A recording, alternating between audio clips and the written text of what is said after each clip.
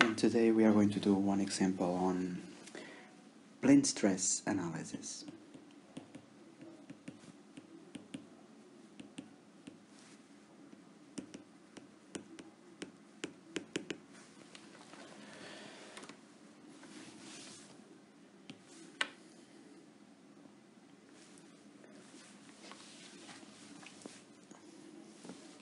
So plane stress is for structures like this one. And when we have a blank sheet like this is the thickness.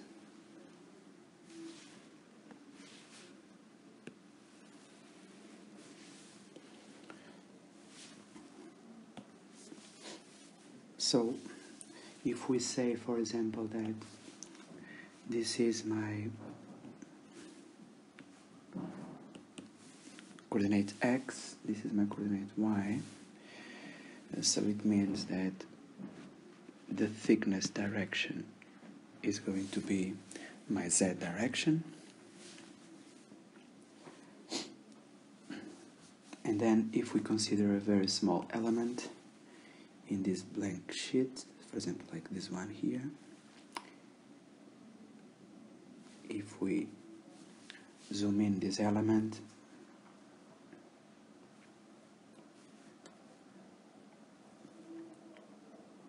so this is the thickness direction.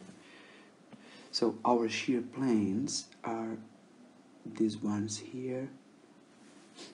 So this is going to be our y-axis, this is going to be our x-axis. So this shear plane in red, the normal vector,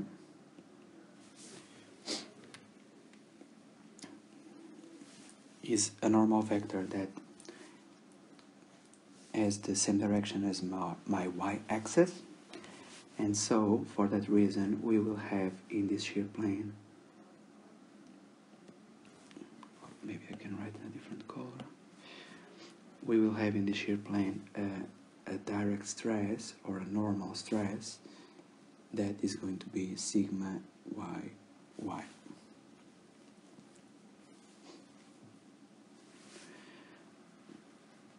Also, we will have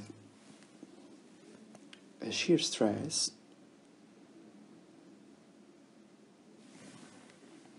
that is going to be tau yx. So, as you know, the first subscript, so this one for direct stress and this one for shear stress, it represents the orientation of the normal vector. So in this case, the normal vector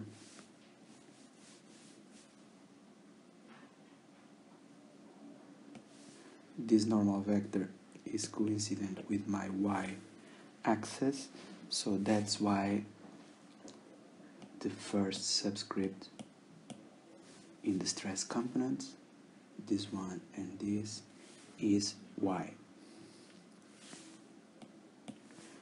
The second subscript, this one in the direct stress and this one in the shear stress, gives me the orientation or the direction of the stress component. For example, in this case, for the direct stress,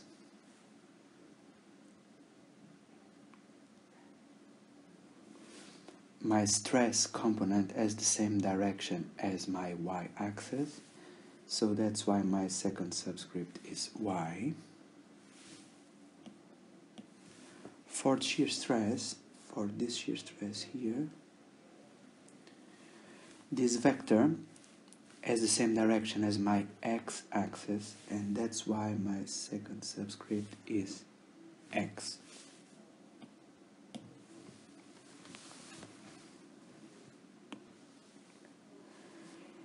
If we consider now the shear plane perpendicular to my x-axis, this shear plane here,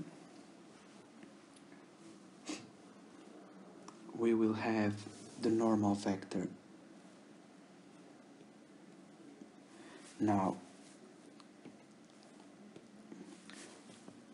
with same direction as x, and so the stress components that we will have here, we will have a direct or normal stress, sigma xx, and we will have a shear stress in the shear plane, so this one here, and this shear stress is going to be my tau xy.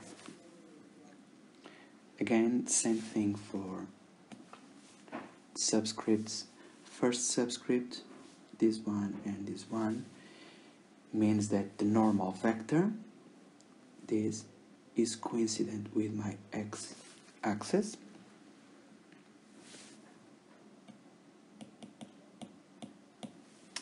The second subscript, this one for the direct stress and this one for shear stress, means, if we consider the direct stress first, the stress vector has the same direction as x, so that's why the second subscript is x.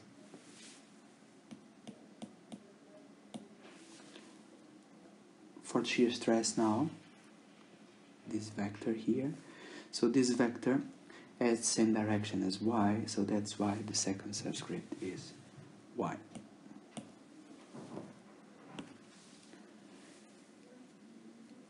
It is important to point out that usually in plane stress analysis we don't represent this plane stress element in 3D, we represent it in 2 dimensions. So what I'm trying to say is that we usually represent this element in 2 dimensions like this. So this will be our x-axis, this will be our y-axis, and so our shear planes will be these edges. This one for the shear plane perpendicular to x, and this one, this edge, for the shear plane perpendicular to y. And so we will then have these stress components, sigma xx, which is the same as this one, sigma yy,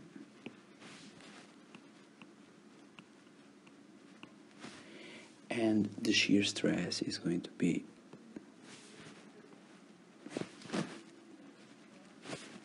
to have this distribution, so this is tau xy, this is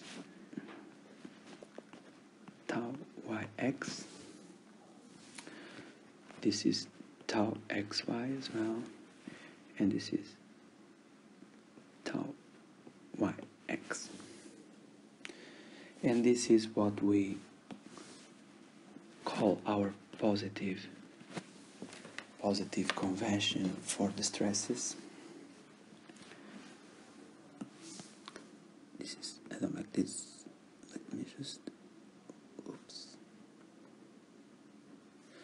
okay, let's see. So this is tau xy, this is tau yx. And tau xy is equal to tau yx. This comes from the equilibrium equation for the moments.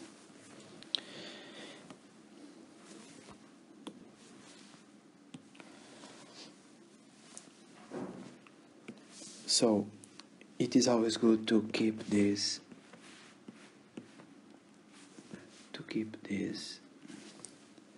plane stress element, this positive convention,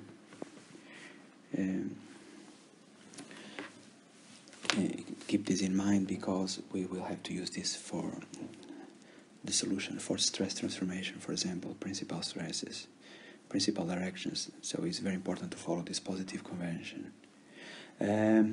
So how do we draw the positive stresses? So it's very easy. For example, if we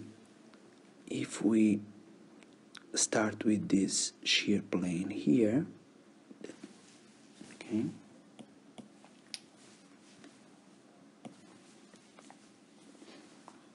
so the normal vector to this shear plane is this one, right? N, okay, is same direction as x. And so the positive direct stresses is tension. So normal stresses or direct stresses, they are positive when they are in tension. So this is our sigma xx. Same thing for the shear plane perpendicular to y, which is this and this, right?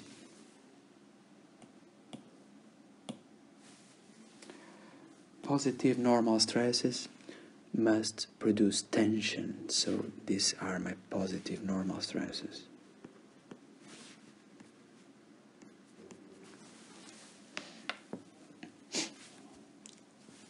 Now, what about the shear stresses? So let me start with this shear plane here in red, again perpendicular to x. So the positive shear stress, in order to plot or to draw the positive shear stress, we need to look at the direct stress in that plane. Okay, to this one. So if the direct stress in that plane has the same direction as the x-axis in this case, so that means that the shear stress in the same plane, so this shear stress here, needs to have the same direction as y-axis. Okay? So in order to be positive, the shear stress in this shear plane needs also to have the same direction as the y-axis, and this will be my tau x, y. Let's look now at this shear plane here, whose normal vector is also vector x, or coordinate axis x. If we look at the direct stress, this one, at this shear plane, this direct stress is opposite with x-axis. So that means that the shear stress in this shear plane needs also to be opposite with my y-axis. So my shear stress needs to be something like this, and this will be my tau x, y as well. So we can do a little bit faster now for the shear planes perpendicular to y. So these two, this one and this one. So starting with this normal stress in that shear plane has the same positive direction as y. So it means my shear stress needs to have the same positive direction of my x-axis. This will be my tau yx. If we look now at this shear plane, the normal stress there is opposite with my y-axis. These two vectors, they have opposite directions. So this means my shear stress in that plane needs also to be opposite to my x-axis. So this will be my tau yx. And this is my positive convention. That's how we plot or how we draw the positive stress components in plane stress analysis. So these are stresses. These stress components with these orientations, they are positive stresses. Okay, so there are some things that I forgot to tell you. So let's go back. So plane stress. So this kind of structures, this kind of thin-walled structures. So we have plane stress when the dimensions in plane dimensions, if you want to call it this way, so the dimensions in the x and y direction are much bigger than the dimensions in the thickness direction or in the z direction. So basically, whenever we have a thin-walled structure, when the in-plane dimensions are much bigger than the thickness of the structure, we can say that we are in plane stress analysis, and so in that case we have only the stress components, the in-plane stress components, sigma xx, sigma yy, and tau xy. These are our non-zero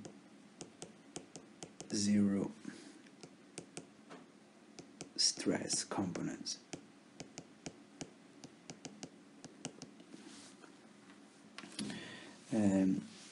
So it means that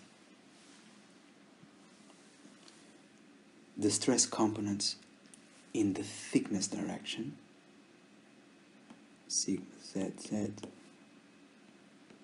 tau zx, tau zy,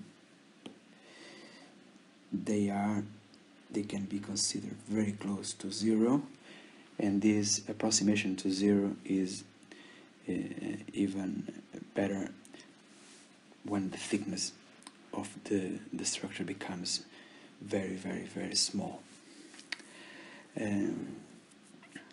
So as you can see, these are the stress components in the thickness direction, and you can easily see that because the first subscript, don't forget, is always the normal to the shear plane, and in this case that normal is my z direction. So this will give me the components in the thickness direction.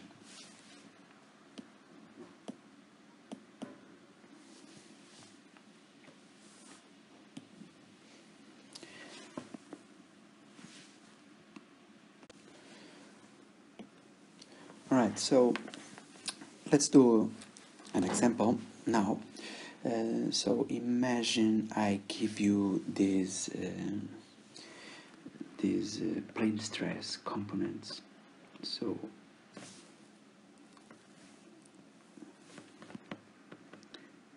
you have these two shear planes. So basically this one and this one. Okay, these two shear planes. Let's say this is my orientation, my direction A, and this is my direction B. Okay.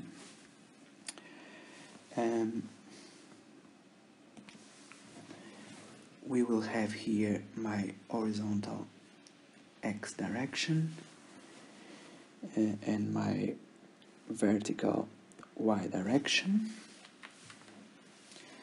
Let's say that this angle here is 30 degrees.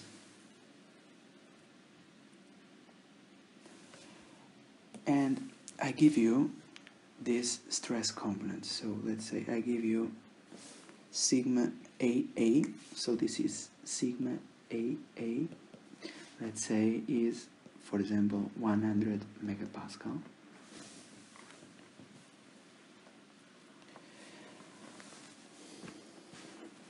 I give you sigma bb, I'm going to say sigma bb, this one,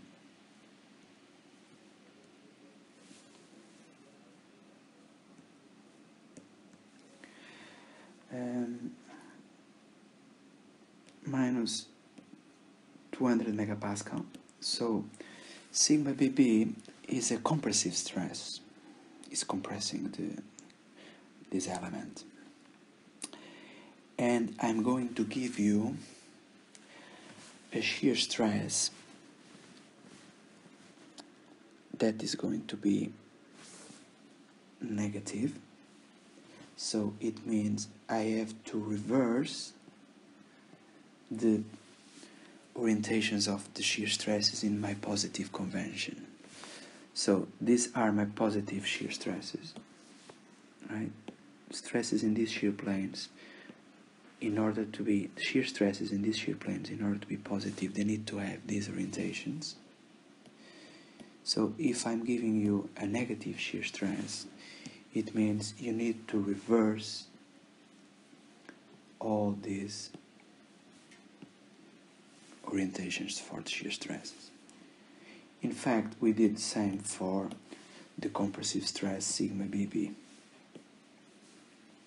right? So I'm just going to draw here again the positive convention for stresses. So if this is x, y, sigma xx,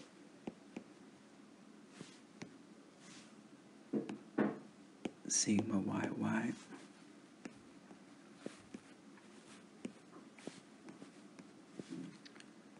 tau xy for shear stress. So this is the positive convention. So as you can see, sigma bb minus 200 megapascal. So basically this needs to be, this normal stress needs to be a compressive stress, so is opposite with this normal stress in my positive convention. Same thing for shear stresses. As you can see, for example, if you look at this shear stress, this is my positive shear stress. If you look at the corresponding one in our example, is opposite to my positive convention, because I'm saying that my shear stress, that I will call, tau AB, is going to be minus 100 megapascal as well. So as you can see, for all other, for the shear stresses in the other shear planes, I reverse them all, right? So same for this is the positive, here is a reverse. In this shear plane, this is the positive orientation, here I reversed. This is the positive orientation, I did reverse the orientation in our example, in the same shear plane, or in the corresponding shear plane.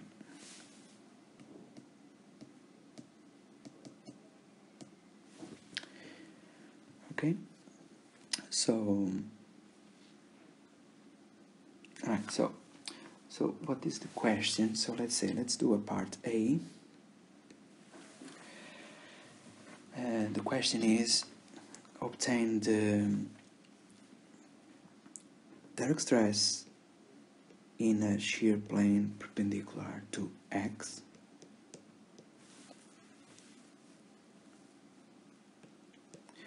obtain the direct stress in a shear plane perpendicular to my y-axis, and obtain the shear stress tau xy. So basically we will have to do a stress transformation here to transform the stresses from the coordinate system AB to the coordinate system XY. So we are going to do this in two different ways. One is using the stress transformation. I'm going to write here stress transformation for plane stress analysis. So this, let's say this is the first way, I. The second way of solving this is by using the Mohr's circle.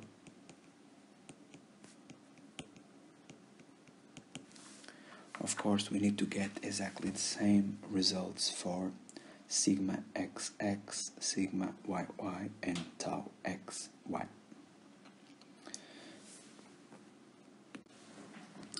Before we continue our analysis, let's just represent these values for the stresses in a different way, because for example, if we look at the normal stress sigma bb minus 200 megapascal, so the fact that the stress is negative means it is a compressive stress. So we represented already the compressive stress by this orientation for this normal vector. So this means that we should not represent the stress minus 200 megapascal, but just say that this is going to be 200 megapascal, or if you want, we just put now here the absolute value of the stress, because the signal is already expressed in the orientation of the normal vector, of the normal stress vector. We have to do the same for shear stress. So this shear stress, we are going to say that it is 100 megapascal. So the absolute value of this shear stress. Right, so we can also say that this is sigma AA is 100 megapascal this way. Okay, so let's start with our start from using the stress transformation, the equations for stress transformation. I'm just going to copy the equations here. So for the normal stress, we have this equation for stress transformation. You can check in your textbook in Blackboard how we obtain this equation for the direct stress.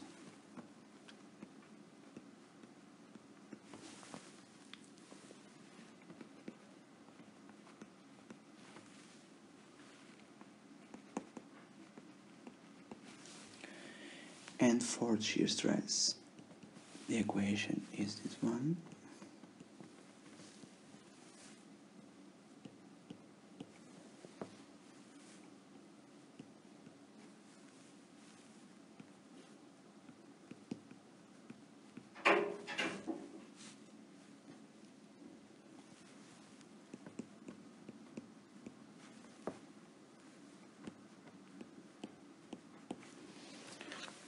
Okay.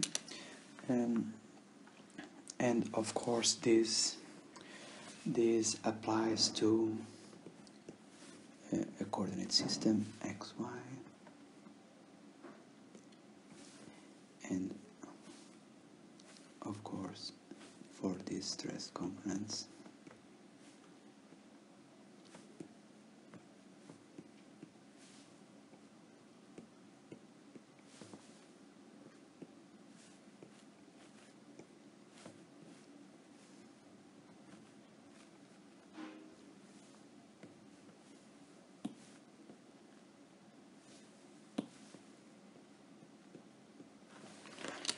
Right. Another important thing is, so basically, I'm going to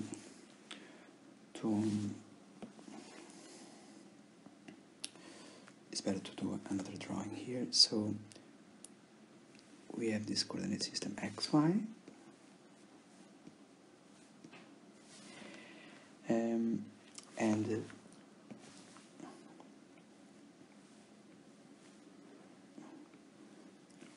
for example, if I look at this shear plane here now, this shear plane, I want to obtain what? I want to obtain, sorry,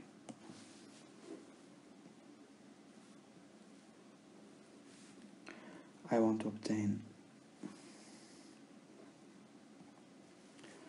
the direct stress sigma, so it's this one, in this shear plane, and I want to obtain the shear stress tau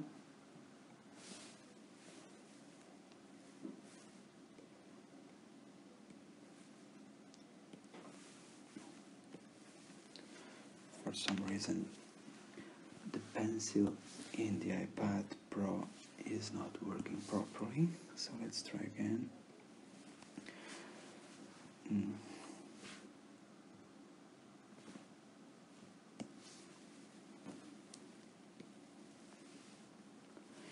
So this shear stress here, and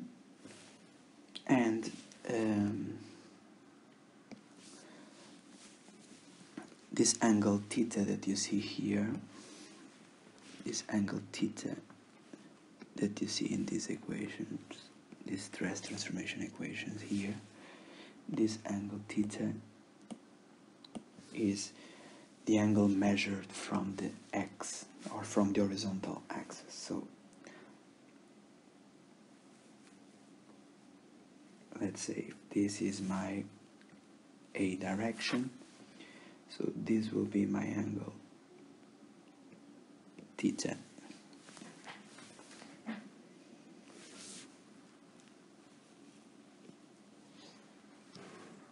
Okay.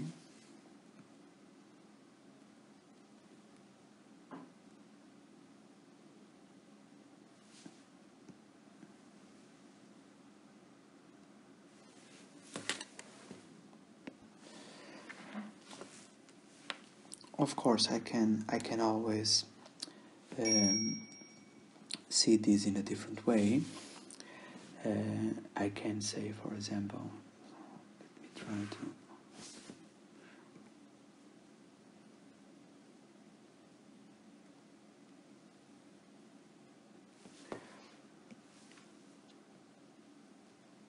Okay, so if this is my direction A, this is my direction B. If I know my, so this is B, if I know my sigma AA, this normal stress, right? If I know my sigma BB,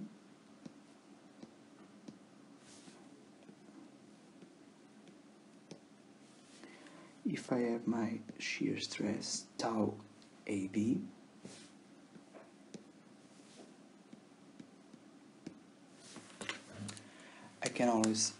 I can also say that I can obtain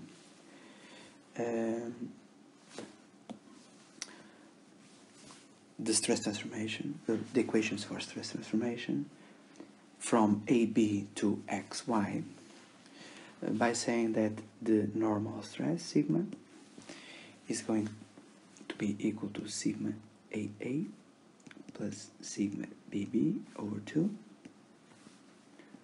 plus sigma AA minus sigma BB over 2 cosine 2 theta plus tau AB sine 2 theta. And for shear stress, we will have sigma AA minus sigma BB over 2 sine of 2 theta plus tau AB cosine of 2 theta. And in this case, my theta angle is measured from my direction A. So, for example, if I want, so I always start from A in this case. So, for example, if I want to obtain sigma xx, I will have to rotate from A by a negative angle theta.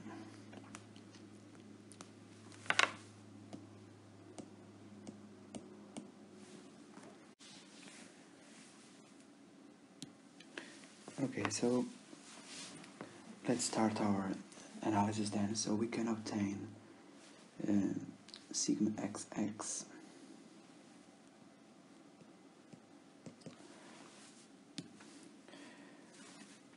by just using this equation here now, and after replacing this angle theta by minus 30 degrees.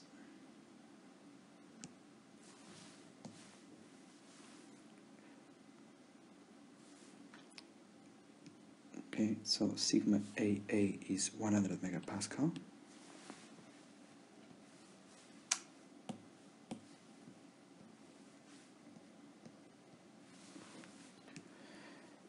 Sigma BB is minus 200 megapascal.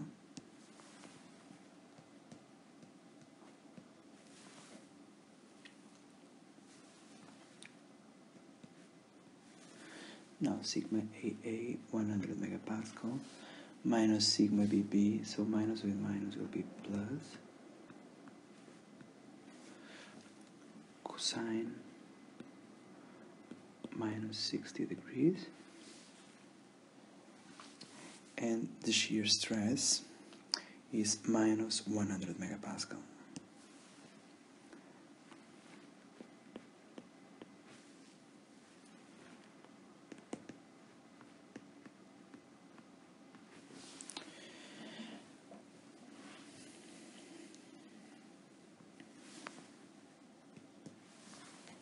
So this gives sigma xx 111.6 megapascal. We can now calculate sigma yy. So for sigma yy, as you can see here, we need to, the angle we need to use is this one, and this angle is going to be 60 degrees. So basically it's 90 minus 30.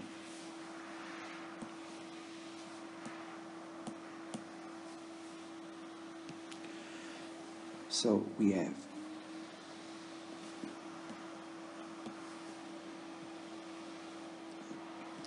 100 minus 200 again over 2.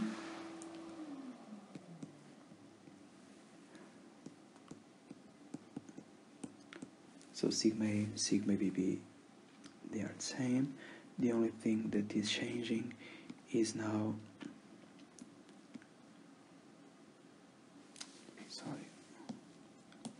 so we need to use 2 times 60, so this makes 120 degrees.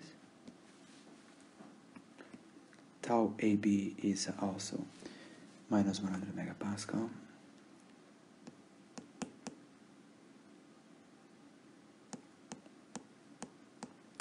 Sine of 120 degrees. So this gives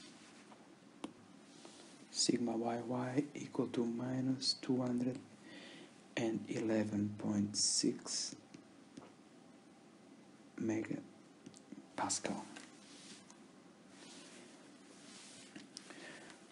We go now for shear stress, tau xy. So this is going to be equal to minus sigma AA, which is 100 megapascal, minus sigma BB, so it will be here 200 over 2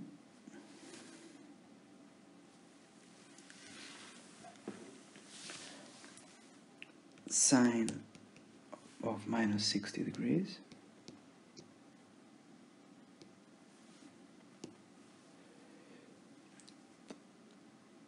plus tau x to plus tau AB, but tau AB is minus 100 megapascal, cosine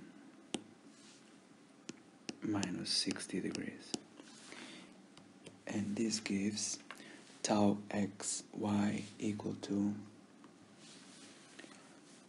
79.9 megapascal.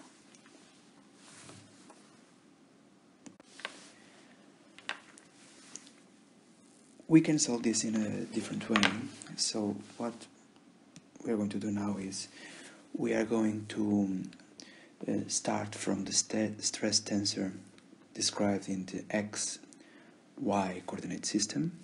So sigma xx, sigma yy, tau xy. And we are going to use basically these stress transformation equations to obtain the stress tensor in the AB coordinate system, so sigma AA, sigma BB, and tau AB.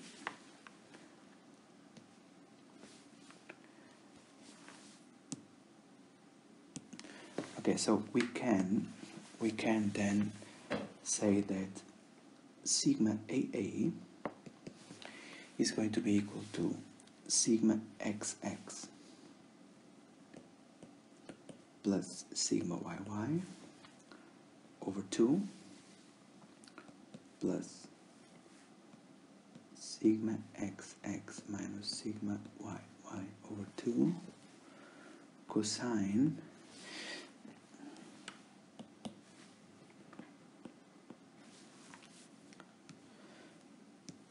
now the angle, if you look at this, so if we start, so the angle in this case is going to be measured from my x coordinate axis. So in order to find my direction A, where we have sigma AA, I need to rotate anti-clockwise 30 degrees. So this is the angle that I am going to use. So 2 times 30 degrees, so this will be cosine of 60 degrees plus tau xy sine of, again, 60 degrees. And we know that this sigma AA is 100 megapascal. So this needs to be equal to 100.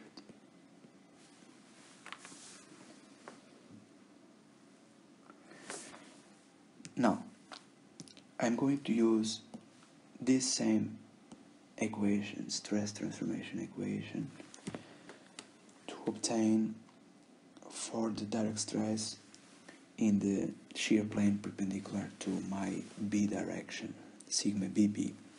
So the stress transformation equation is the same.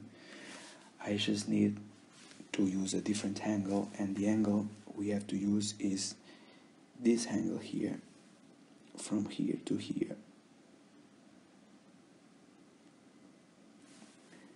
And this angle is 90 plus 30, so this angle is 120 degrees.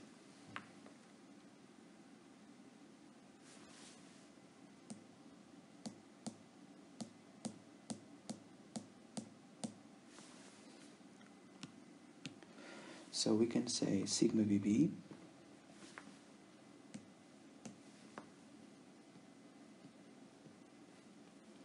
is going to be equal, again, sigma XX plus sigma YY over 2 plus sigma xx minus sigma yy over 2 cosine of 2 times 120, or cosine of 240 degrees,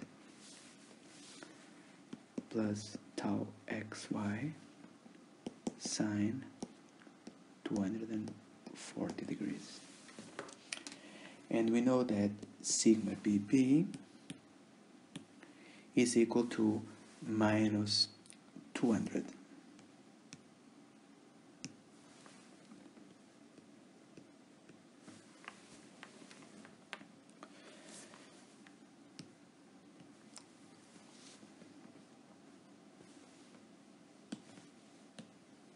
Let me just delete this.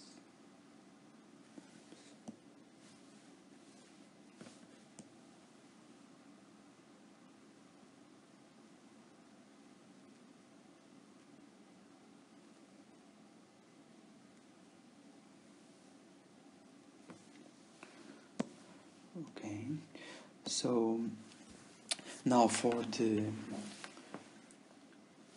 shear stress tau AB, we are going to use this equation that will give us the shear stress.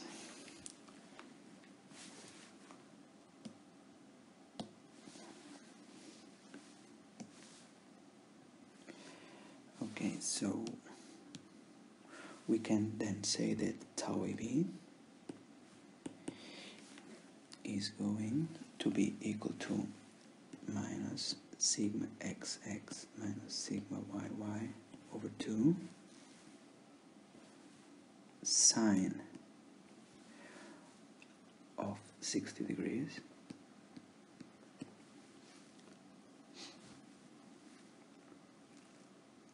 plus tau xy cosine of 60 degrees. And this shear stress, tau AB, as you can see here, tau AB is minus 100 megapascal.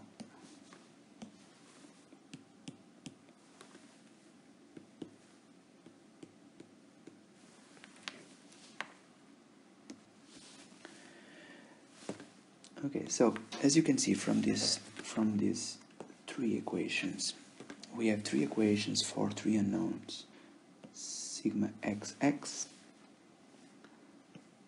sigma yy, and tau xy. So three equations for three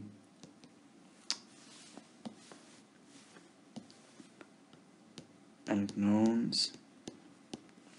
We just solve these three equations, and then we should be able to get sigma xx, sigma yy, tau xy. We just solve this linear system of equations.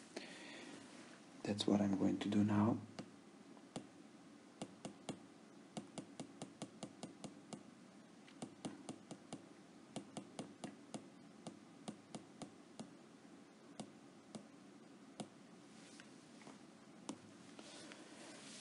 So this gives, after solving this system of three equations, we obtain sigma xx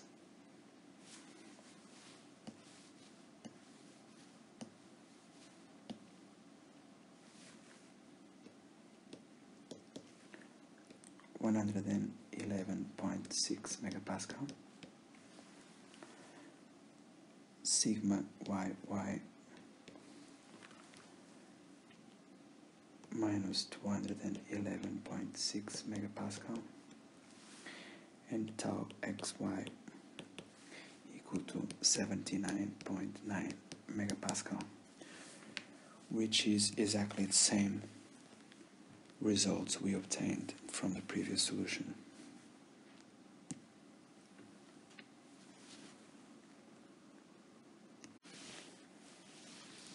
Okay, so let's now solve the same problem using the Mohr circle. I'm just going to copy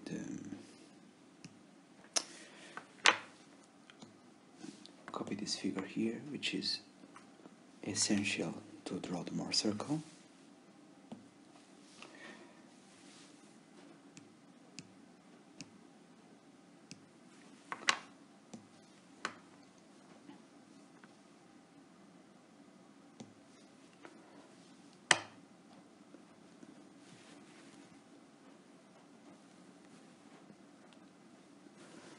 Okay, so this is direction A, direction B.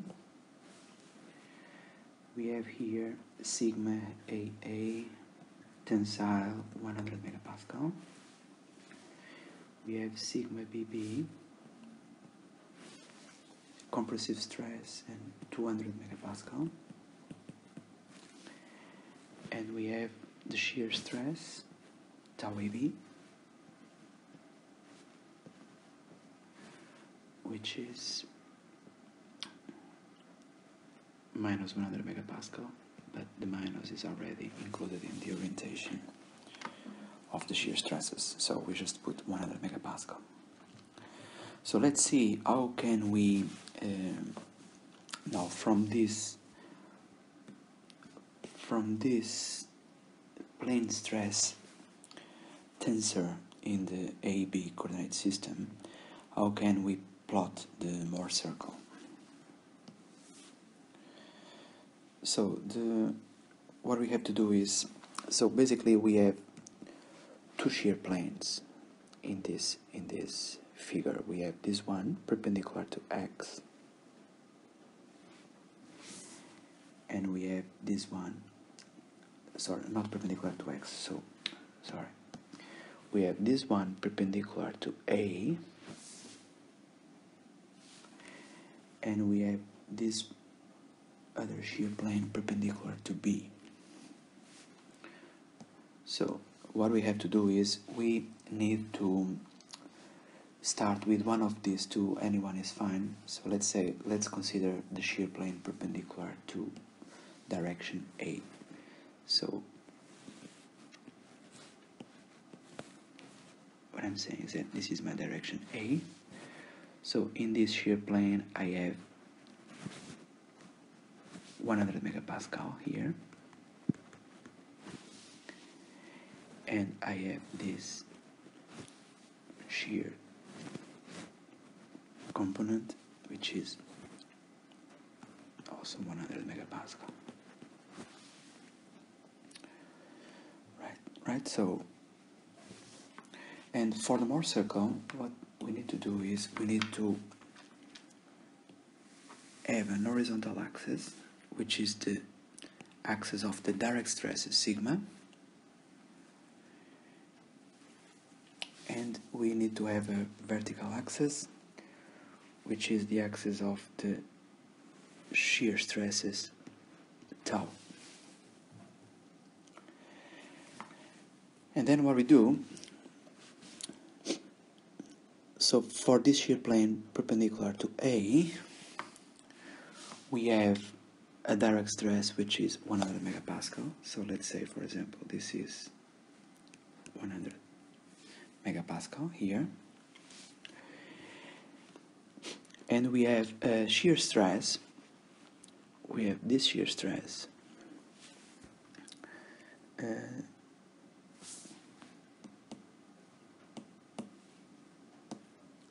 Sorry, let me go back.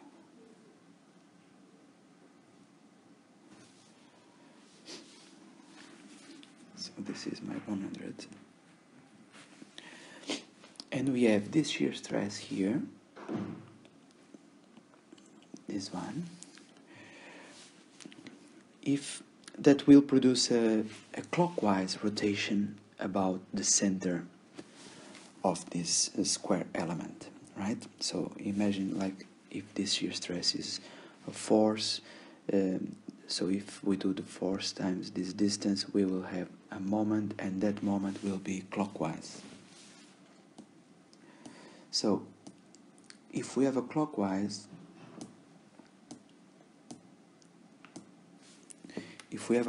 moment produced by shear stress, we need to plot the shear stress in the positive tau axis in the Mohr circle. So this will be 100 here, and so we can say that this point here will be my point A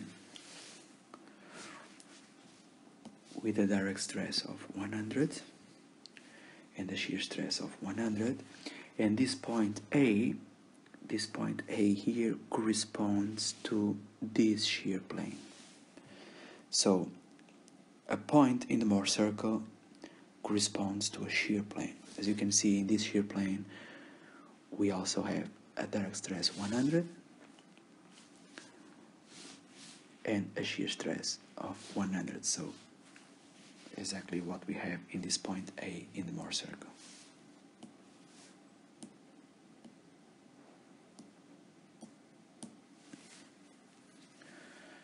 Okay? So we have now to plot the other point that we have. The other point that we have is the one that corresponds to the shear plane perpendicular to B. So, and for that I'm just going to delete this one now.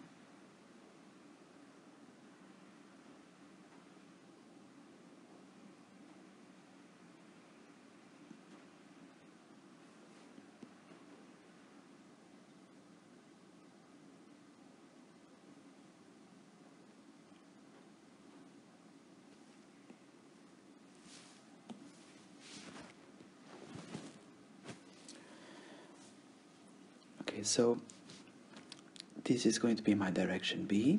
Now, this is the shear planes that we are going to consider now, perpendicular to B. And in these shear planes, we have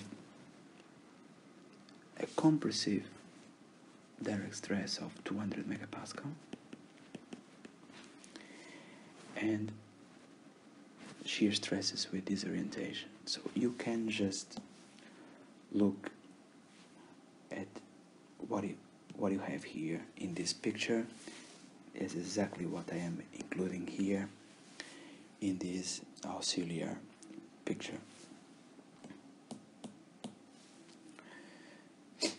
And this shear stress, of course, is 100 megapascal. So, if we start with the direct stress, we have a negative direct stress because this is a compressive direct stress. So I need to say, so this is minus 100, minus 200.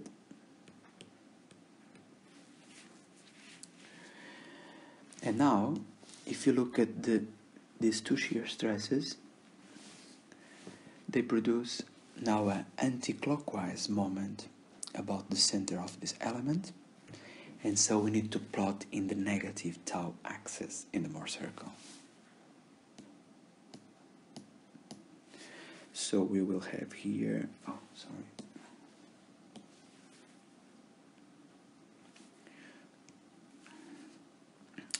so this will be 100 as well, right? And so this point here, I will call it my point B, because this point corresponds to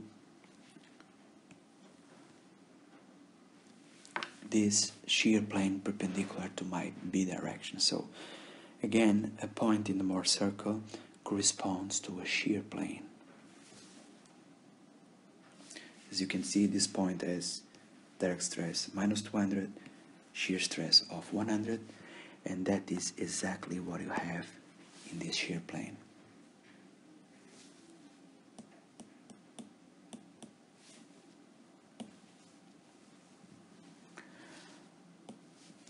Okay, so now that we have 2 points, we can just connect these 2 points with a line. The intersection of these 2 points with the horizontal axis is the center of the circle.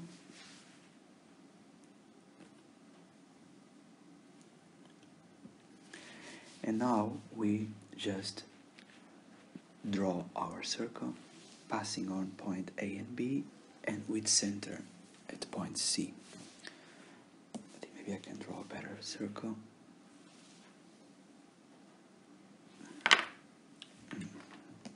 Got worst. So,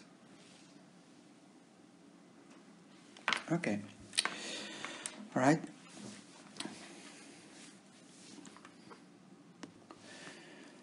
There are some very important information we can take from the Mohr circle, some particular points in the circle. For example, this point here and this point here, they have only direct stress, rho, so for these 2 points the shear stress is equal to 0, and for that reason we say that this point corresponds to a principal shear plane. Principal shear plane is a shear plane where we have only direct stresses. Shear stresses are 0. And because this is the highest shear direct stress we can have, we call this point sigma 1, principal stress number 1.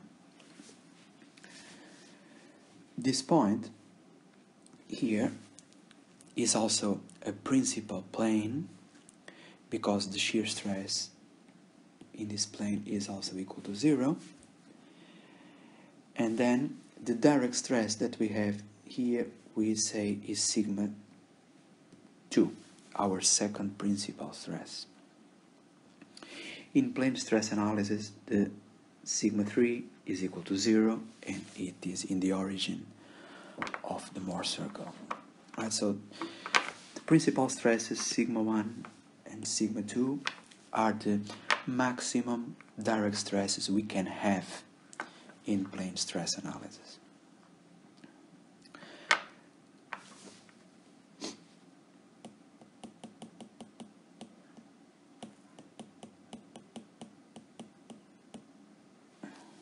Another important point we can take from the Mohr circle is, so if I just draw a line here and here, so this point and this point here corresponds to a shear plane where we will have the maximum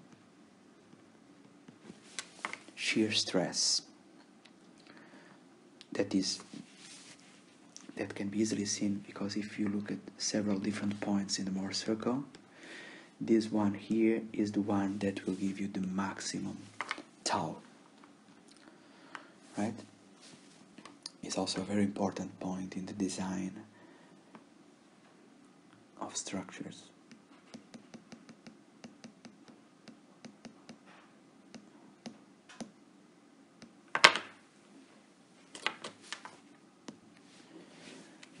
Let's see now how can we obtain the stress tensor or the stress components in the x-y coordinate system by using the Mohr circle. So I'm going to delete this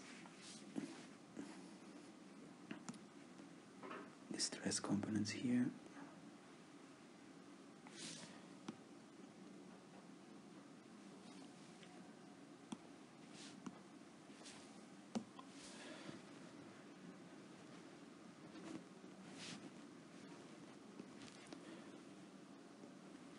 My direction A, and we will have direction X here and direction Y here, right?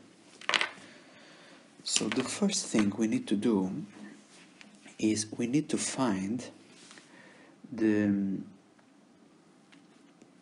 so basically this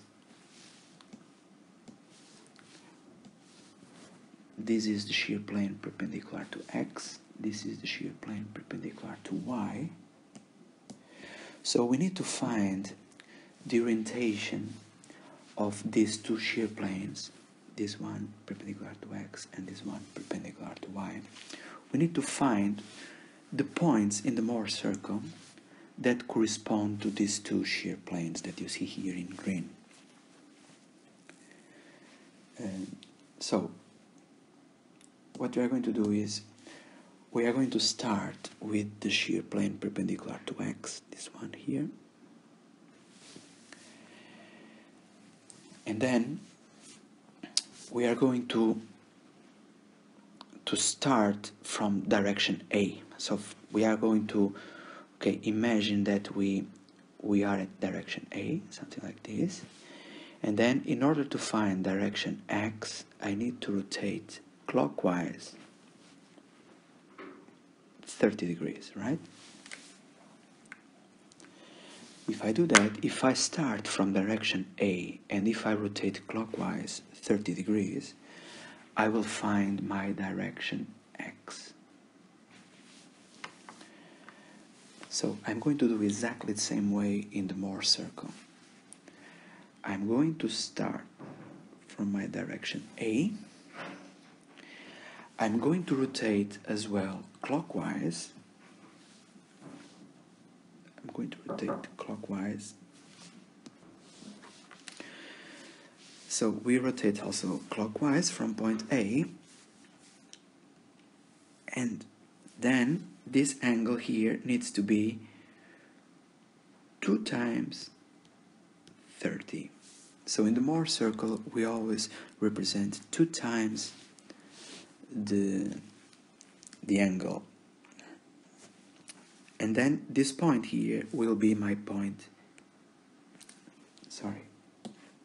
will be my point x, and this point x will represent the shear plane perpendicular to my x direction.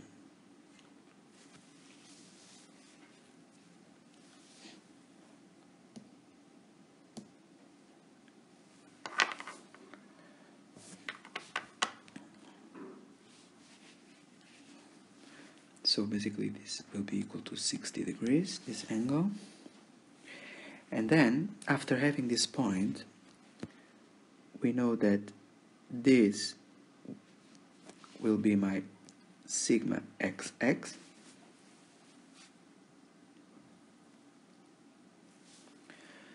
This will be my tau xy.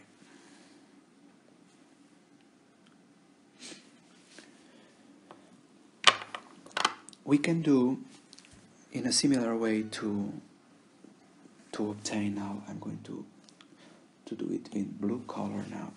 So if I want now to obtain the point in the Mohr circle that corresponds to the shear plane perpendicular to my y direction, this one in blue, starting again from point A, I will have to rotate anti-clockwise now, and this angle here is 60 degrees. And then if I do that, I will find my y direction. So what I did was I started from direction A again, rotated anti-clockwise, and then I found my direction y. So I'm going to do the same way in the Mohr circle. So I'm going to start from my direction A. I'm going to rotate anti-clockwise as well. And this angle here is going to be 2 times 60. And then I will find my direction y. So this will be.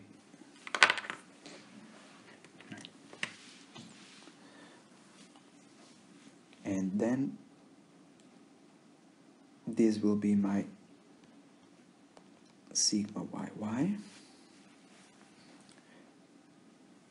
and this will be my tau xy.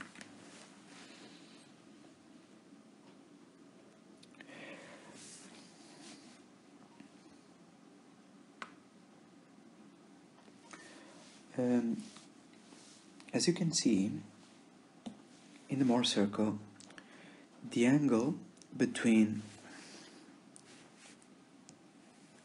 x and y, this angle here, is 60 plus 120, so it is 180.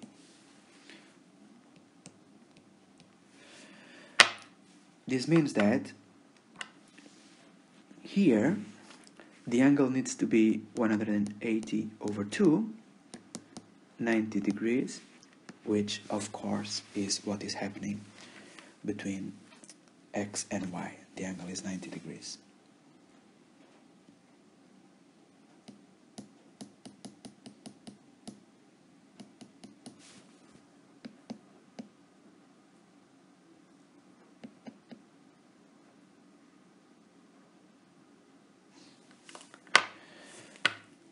Okay, so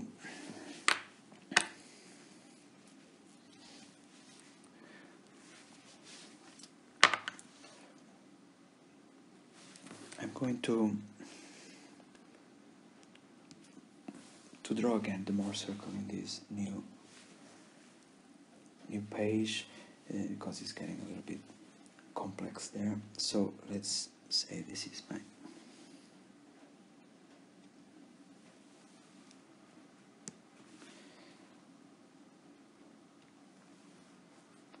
tau, right?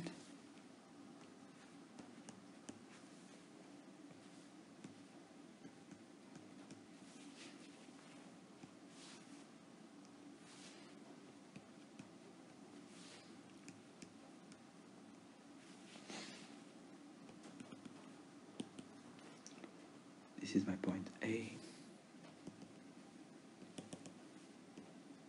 This is my point B.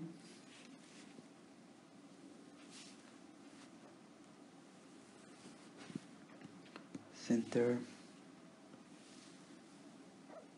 Oh.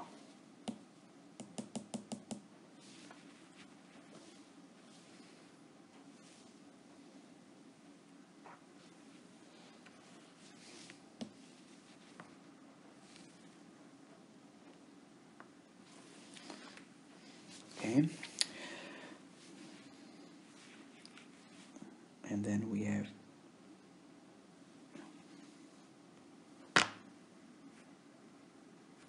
point X and point Y.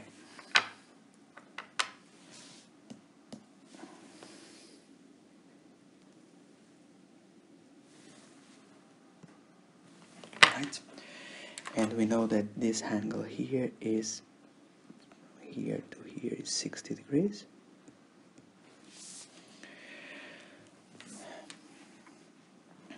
What we can do now is we can calculate the radius of this circle and the location of the center.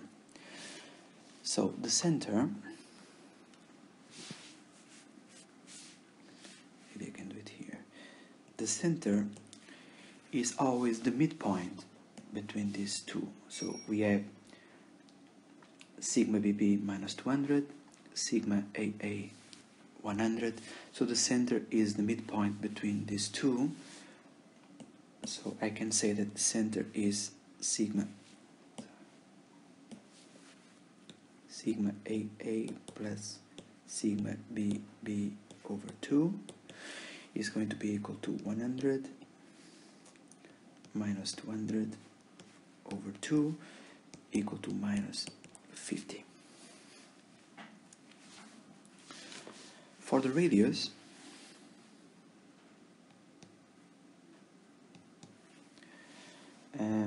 for example, we can look at we have this rectangular triangle here. Okay.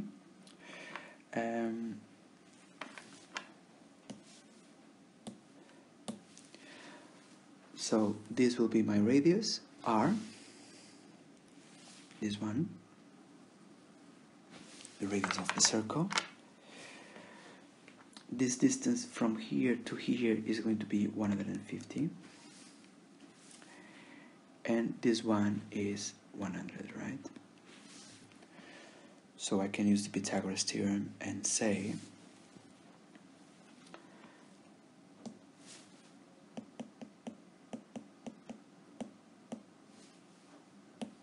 and say that my radius square is going to be equal to 150 square plus 100 square.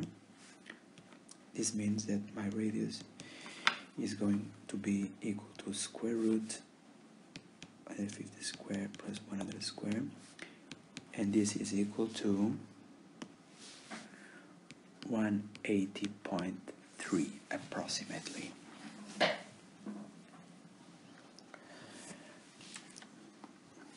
Okay, so I can just copy this here because we are going to need, so the center is minus 50.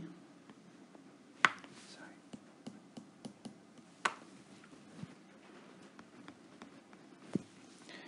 And the radius is 180.3. And now I can delete this. I need some space.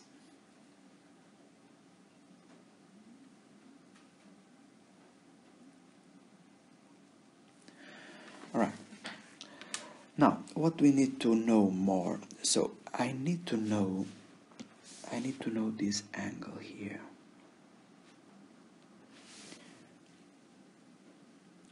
Let's say this, let's call this angle alpha. If I know this angle, I can then say that sigma xx is going to be equal to the center of the circle. So basically it means if I start from the origin, from this point, I need to find the center, so I need to go from here to here, find the center, and then I need to get this, sorry, not this,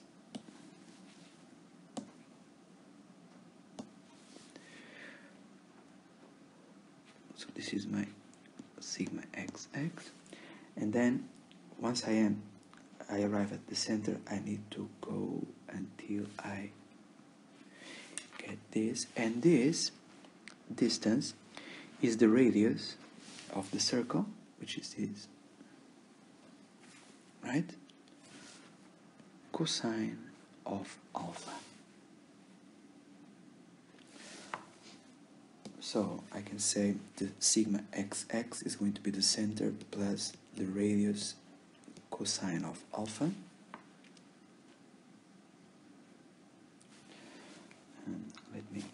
Let me just delete this because the drawing will be very complex.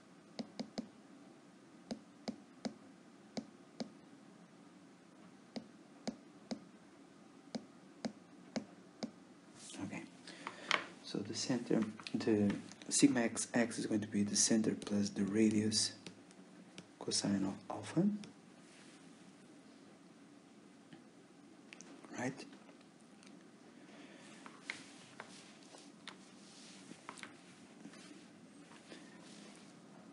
Sigma yy, so if you look carefully, this angle here is also alpha. So sigma yy, which is this,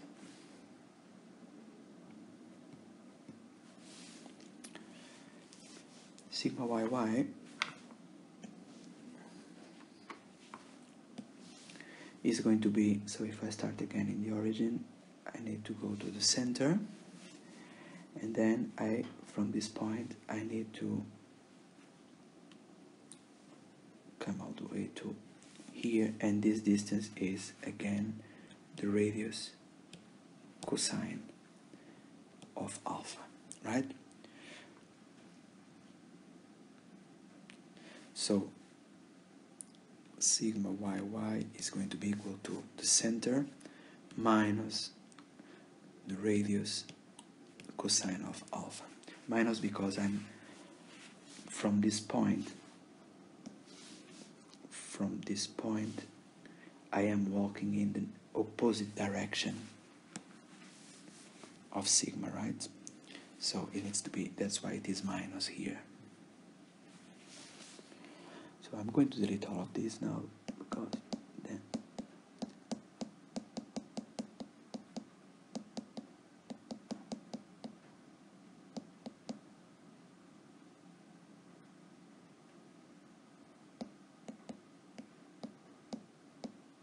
Okay, so we can say that sigma yy is going to be equal to the center minus the radius cosine of alpha. The last thing we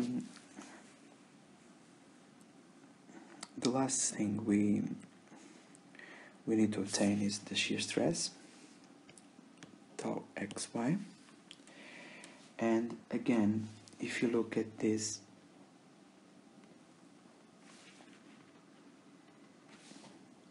rectangular triangle here, we can say that this is going to be my tau xy, and this is equal to the radius sine of alpha, right? So it's very, very easy.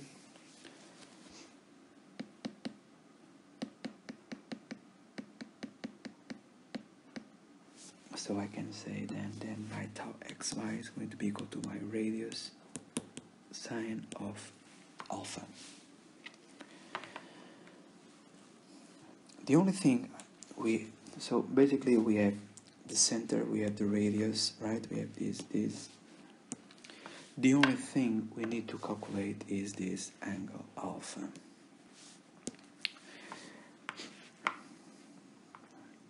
And one way we can obtain this angle alpha is we can say that alpha, if you look at this 60 degrees here, I will say that alpha is equal to 60 minus beta, where beta is this angle here, right?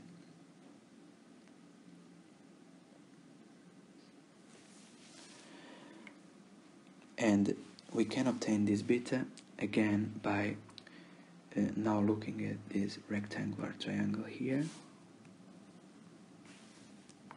We can say from this rectangular triangle that beta I'm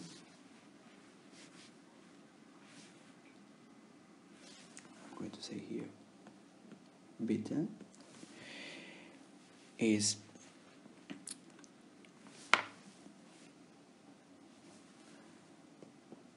tangent minus 1, the inverse of the tangent of 100, which is this height here, over this distance, which is 150, right?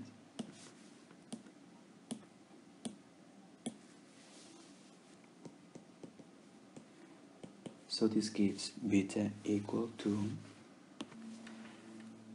33.7 degrees. So we can say that alpha is going to be equal to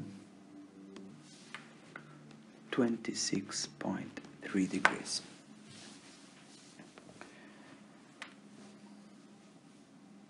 Okay, and so we can just now replace on these equations, and then we obtain, and probably I can,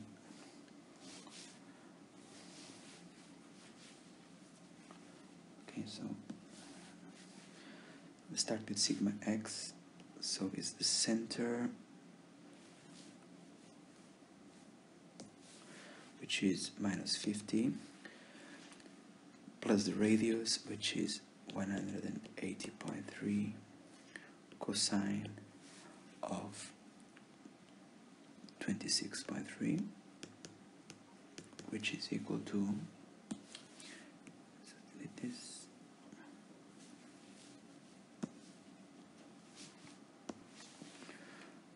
111.6 megapascal.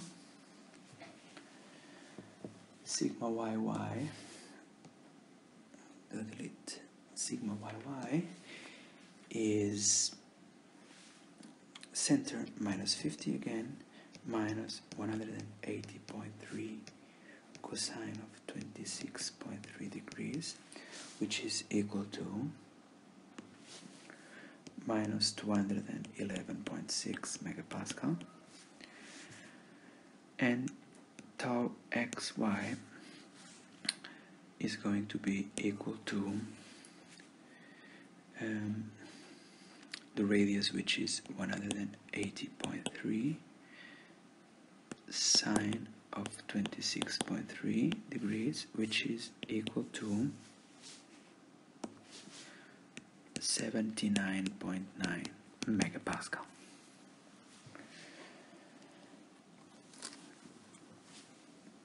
Okay, so let's see the results we obtained for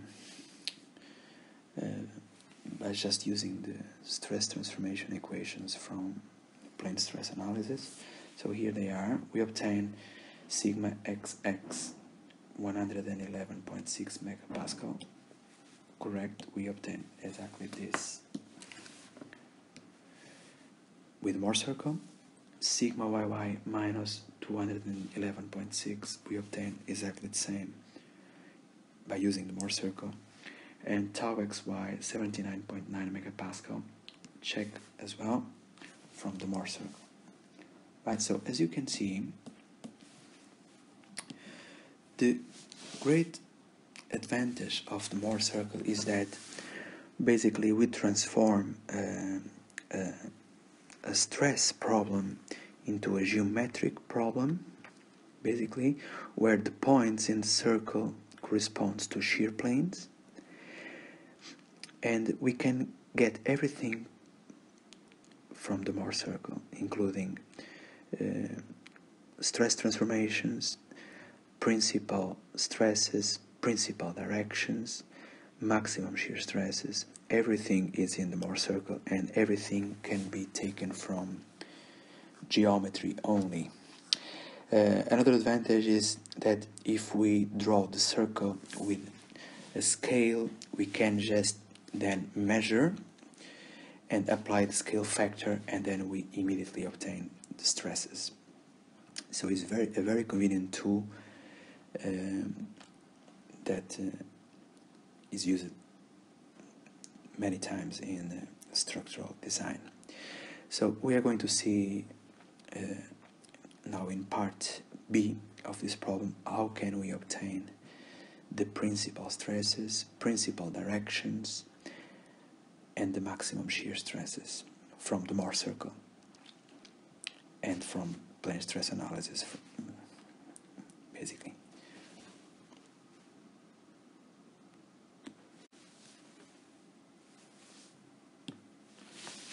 Okay, so let's say now we have a part B where we want to obtain the principal directions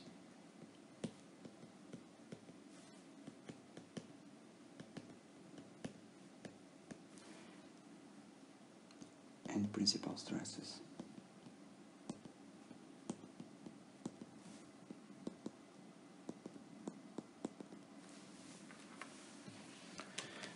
Okay, so let's start with plane stress equations. So we are going to start, our starting point is going to be this stress transformation equation for the direct stress.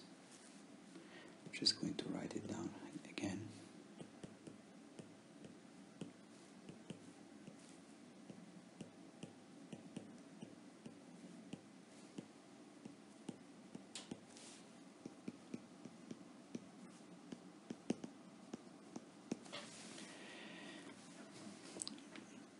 And what we are going to do now is we are going to obtain the maximum and minimum values for the direct stresses. So basically what we are going to say is that we are going to find the directions theta that will give us a shear plane, and we want that in that shear plane we get the maximum direct stress. I will show you that those shear planes, they will also have shear stress equal to 0. So the shear planes where we have the maximum direct stress, they also have a zero shear stress, and then we call those shear planes principal planes.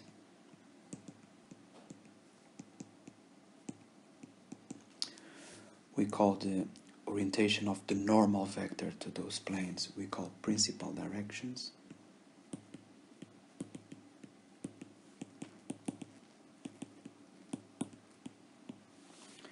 And the direct stress in that plane we call principal stress.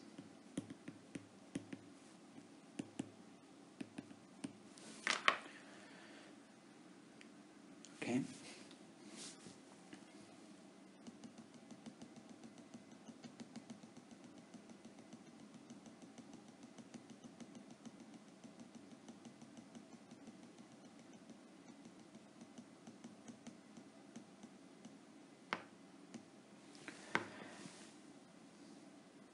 Alright, so what I'm going to do now is I'm going to find the maximum and minimum of this sigma stress, direct stress.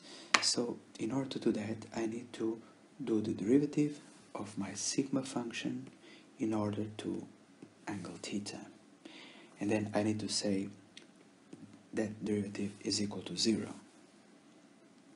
This is what we usually do to obtain the maximum of a function. So if we do that way, if we do the derivative, we get minus sigma xx minus sigma yy sine of 2 theta plus 2 tau xy cosine of 2 theta. So this is the derivative of this sigma function in order to theta. And then we have to say that this derivative needs to be equal to 0 so that we can obtain the maximum sigma. So if we divide this equation by cosine of 2 theta, so if I divide this by cosine of 2 theta, this will be 1. This will be tangent of 2 theta, right? So if we do that way, we will obtain this equation, tangent of 2 theta equal to 2 tau xy over sigma xx minus sigma yy. And I'm going to call this angle theta p from principal, because the angle that we obtain from this equation is going to be my principal direction. So that's why we have this subscript p.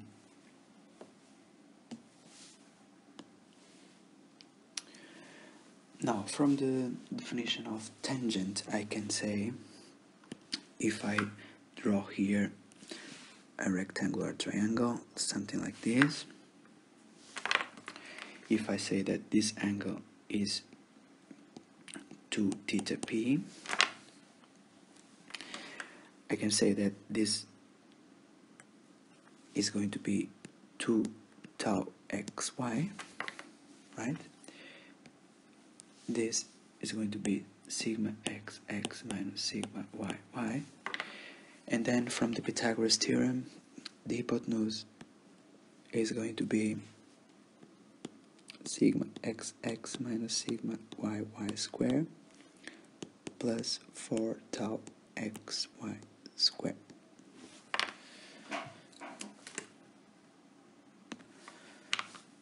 So that I can say, for example, that sine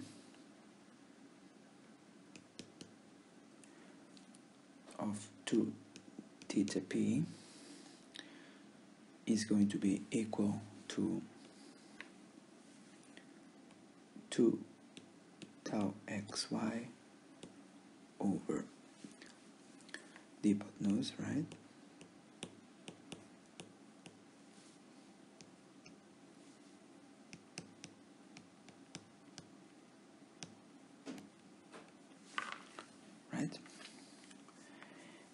And I can also say that cosine of 2 theta p is going to be equal to sigma xx minus sigma yy over again the hypotenuse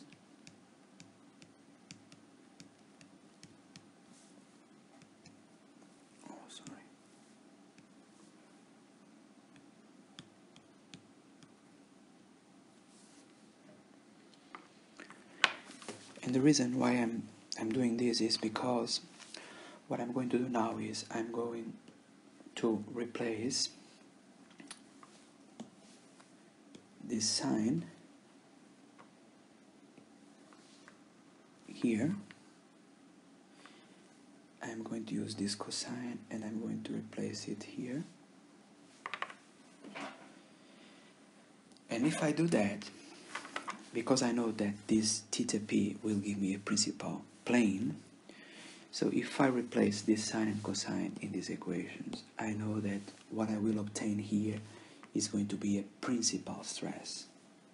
It's going to be sigma 1 or sigma 2. So that's exactly what I'm going to do. I'm just going to replace these equations in sigma, in sine and cosine there, and obtain the equations for the principal stresses.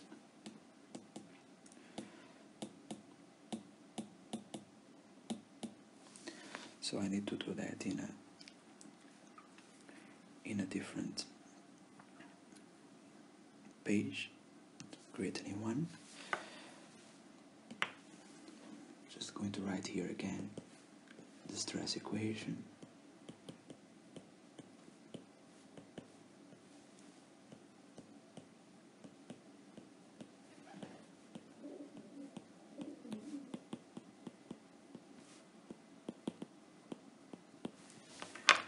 And now I'm going to replace sine and cosine with the results from previous equations. So we obtain something like that: sigma equal to xx sigma yy over 2 .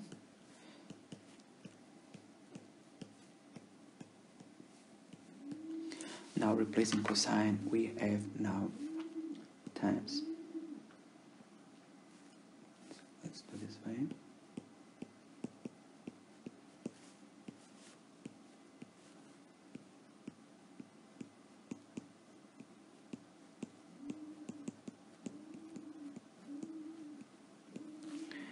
And now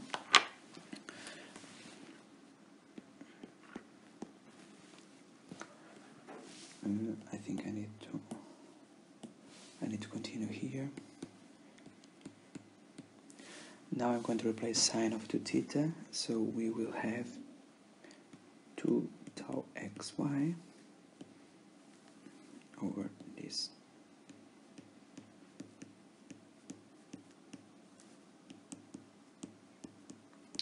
Right, I'm just replacing sine and cosine from previous equations, so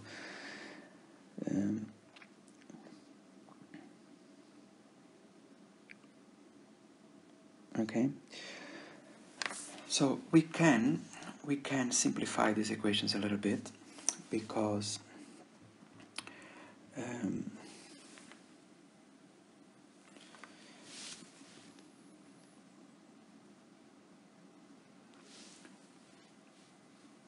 yeah, I can say that. So after some simplification, this becomes sigma equal sigma xx plus sigma yy over 2. Now we can just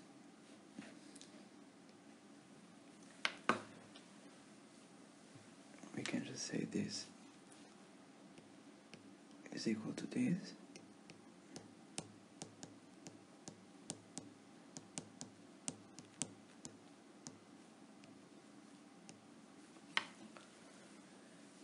And what we'll have here is basically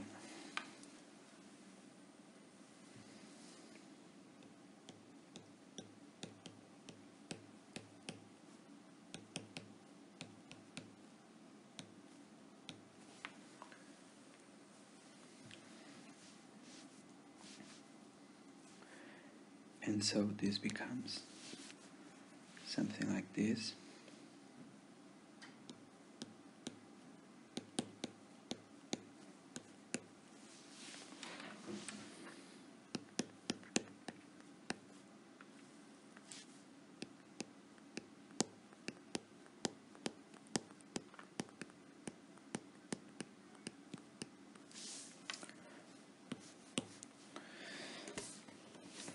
Right, so this is the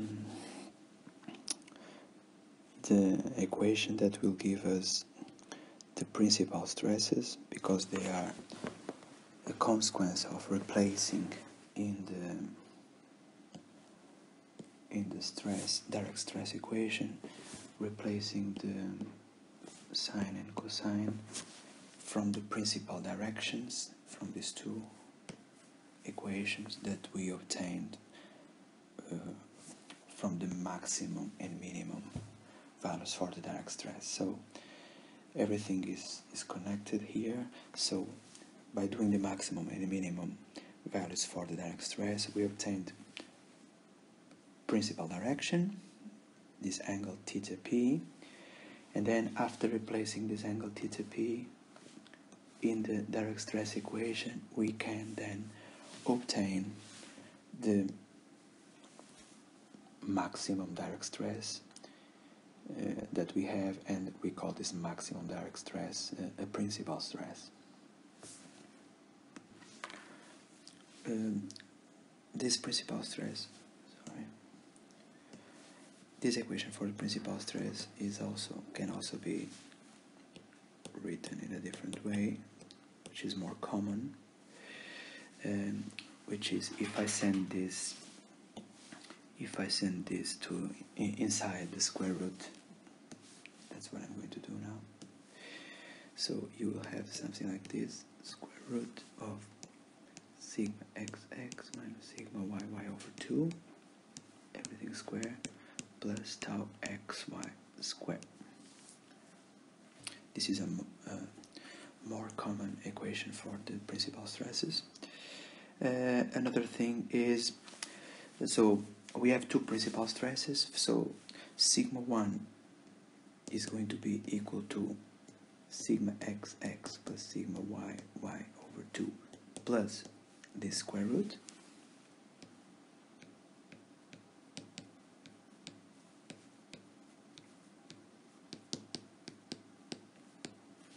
And sigma 2 is going to be sigma xx plus sigma yy over 2 minus this square root here.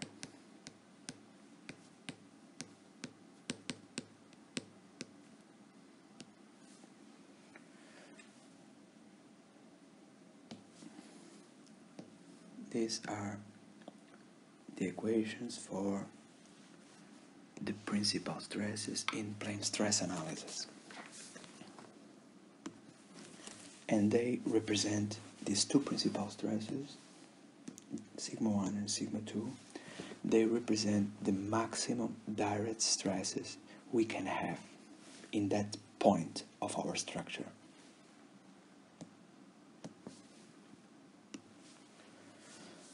So let's apply these two equations to our problem. So we have, let me just go back some slides here. We have sigma x 111.6. Just going to write down here. Sigma x 111.6 megapascal.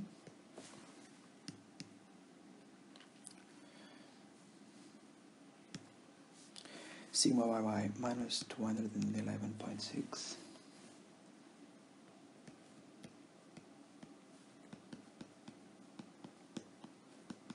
megapascal, and tau xy is 79.9 megapascal.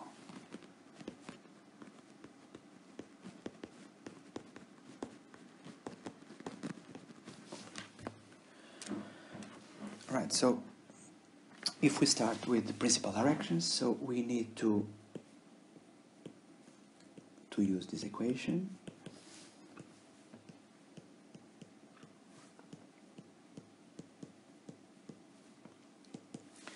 So we have a shear stress which is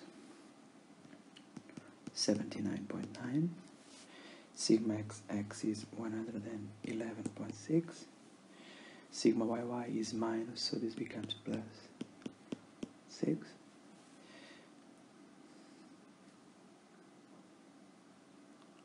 So this means my angle theta p is going to be equal to 13.15 degrees.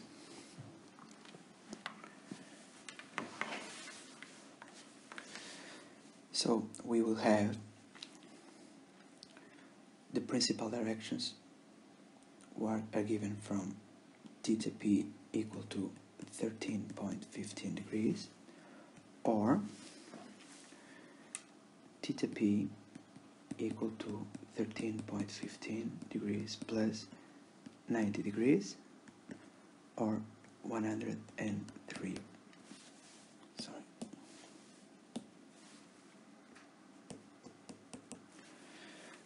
This is because the tangent equation, the tangent function, sorry. So if this angle is 2 theta p, so the tangent will be this, right?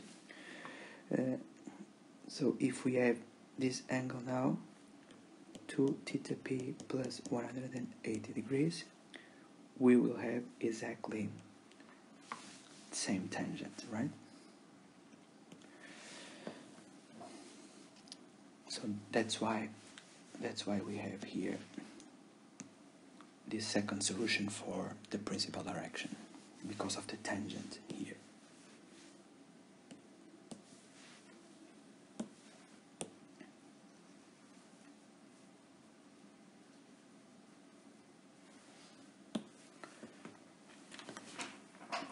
Now for the principal stresses, so we have sigma 1,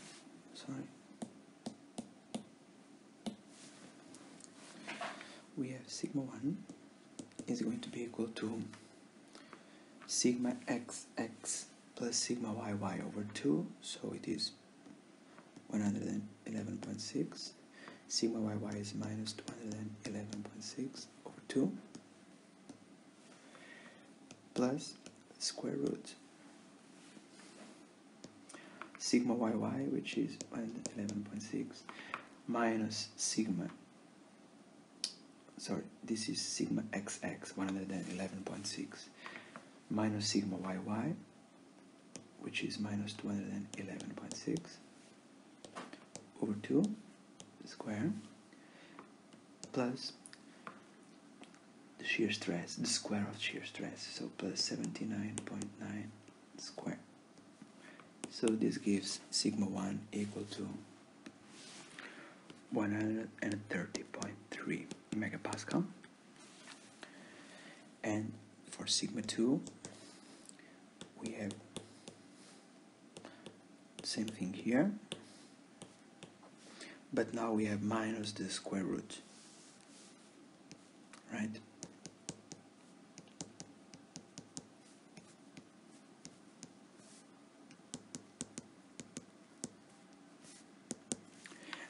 And sigma 2 is minus 230.3 megapascal. So let's do this again, but now instead of using the stress tensor in the x and y coordinate system, this one, we are going to use the stress tensor in the AB coordinate system. So in that case, we have sigma A is 100 megapascal, sigma B is minus 200 megapascal, and tau AB is minus 100 megapascal. So this This is the stress tensor that was given in the question. So basically we will obtain the principal directions, or this angle theta, that will be different here. But the principal stresses, sigma 1 and sigma 2, they need to be exactly the same as these two here. The reason is that these principal stresses, they are unique. There are only these three principal stresses, sigma 1, sigma 2, and sigma 3. In plane stress, sigma 3 is equal to 0. But they are unique. There are only these three principal stresses. So if we use the stress tensor in a different coordinate system, we need to obtain exactly the same principal stresses. So let's do the principal stresses and see if that is the case. So sigma 1 is going to be equal to sigma A plus sigma BB over 2 plus square root sigma AA minus sigma BB over 2 square plus tau AB square. So if I replace, I have 100 minus 200 over 2 plus square root of 100 plus 200 over 2 square plus 100 square. And this gives sigma 1 equal to 130.3 megapascal, as before, right? As before, so this checks. And sigma 2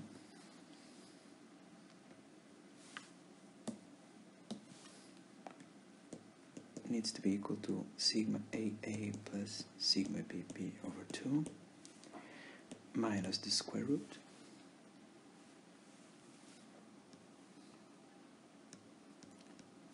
sigma BB over 2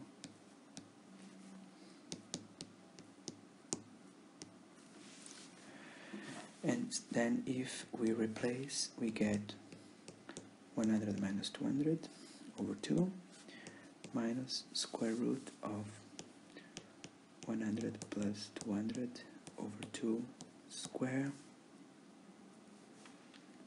plus 100 square, and this gives sigma 2 equal to minus 230.3 megapascal, exactly as the sigma 2 we obtained before when we used the stress tensor in the x, y, z coordinate system.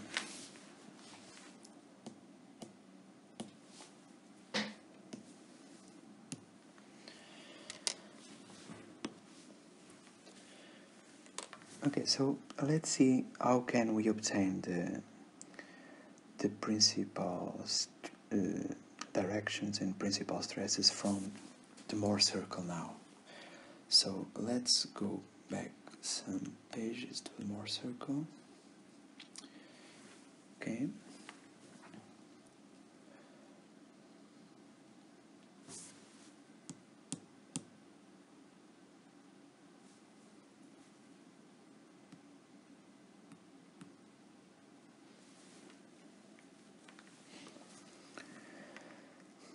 Alright, so maybe let me see this.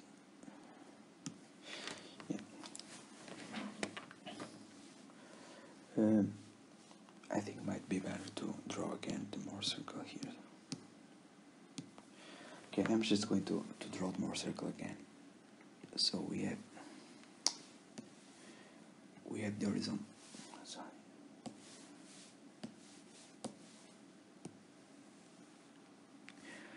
Horizontal axis is the direct stresses.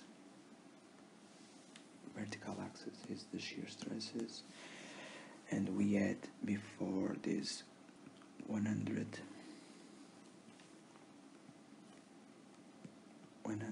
so this is my point A, and then we have minus 100, minus 200 here,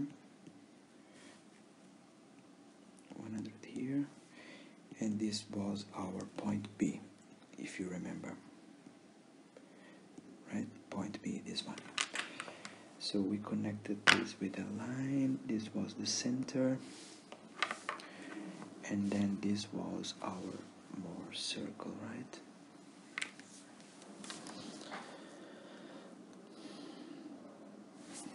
Okay.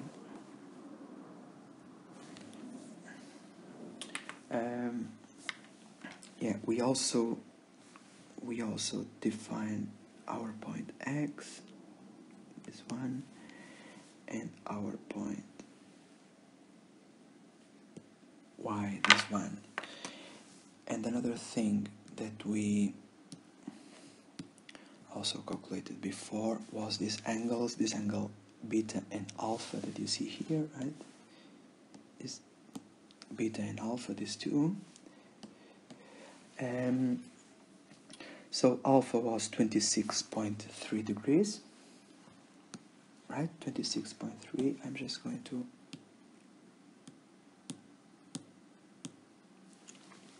so this angle is from here to here, 26.3 degrees, and beta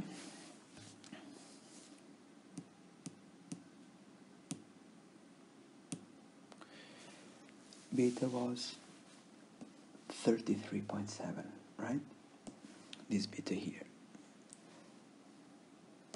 I'm going to write it there as well, 33.7.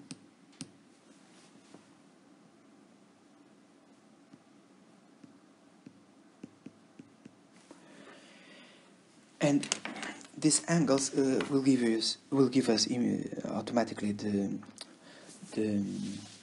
orientation of the principal direction. Sorry. So this point is my principal stress sigma 1. This point is my principal stress sigma 2, right? So look now that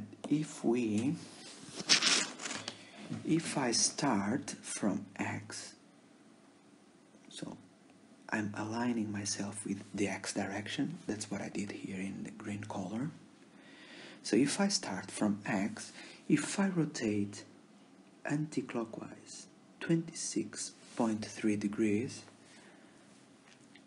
I will find my principal direction sigma 1, right? So this means that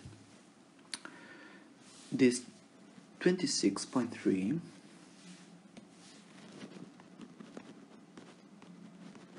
is going to be my 2 times theta 1, if you want to call it this way.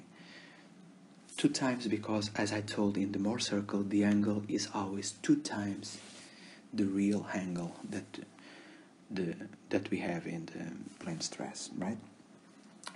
So, and this angle is the angle. So if we have the X and Y direction, if this is my X, this is my Y direction, this angle theta 1 is the angle.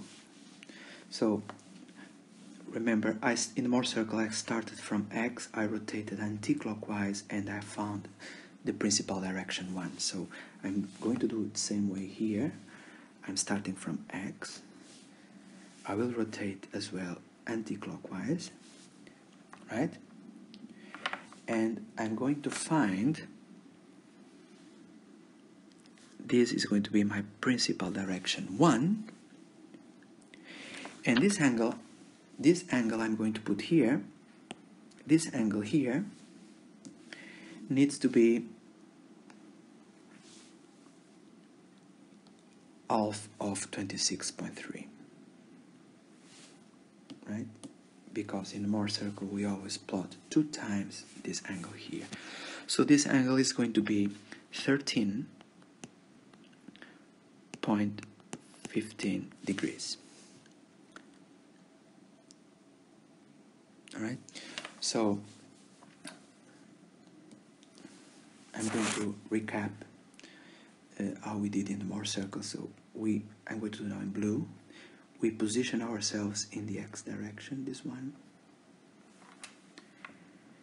So this will give me my x direction, and then in order to find my direction 1, sigma 1, this one here, I need to rotate anti-clockwise, and then I find my principal direction 1. I know this angle from the Mohr circle analysis we did before. So I do exactly the same way here. I have my x, I start from my x direction, in blue now. I rotate anti-clockwise like I did in the Mohr circle, and the angle I use is half of the angle that we have in the Mohr circle, and then I will find my principal direction number 1. And what I know is that this principal direction number 1 is a normal vector to a shear plane, this one. Oh, sorry.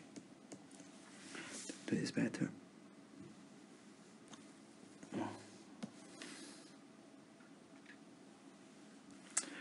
So this Mohr is perpendicular to this shear plane, and I know that in this shear plane I will have a direct stress, this one in green, which is sigma 1. I only have a direct stress because this is a principal plane, and this direct stress I can calculate from the Mohr circle. I can say that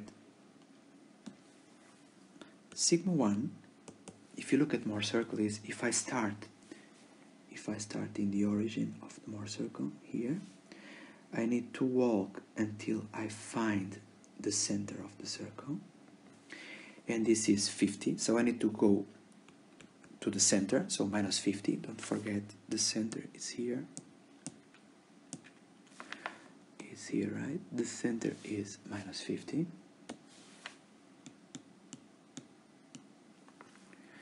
And then, from the center, I need to go in the positive sigma direction until I find my point sigma 1, right? And this distance here is equal to the radius of the circle, if you agree with me, right? So the radius of the circle we calculated before as well. The radius of the circle is 180.3. So I need to add here plus 180.3, and this will give me the sigma 1 equal to 130.3 megapascal. And then I can say that this direct stress here is going to be 130.3 megapascal.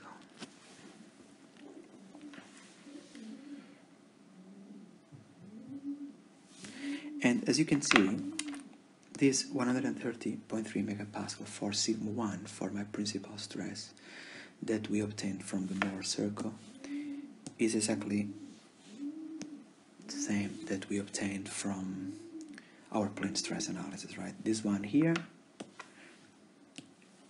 and this one here, when we use the stress tensor in the XY coordinate system. Okay? Now for the principal direction 2.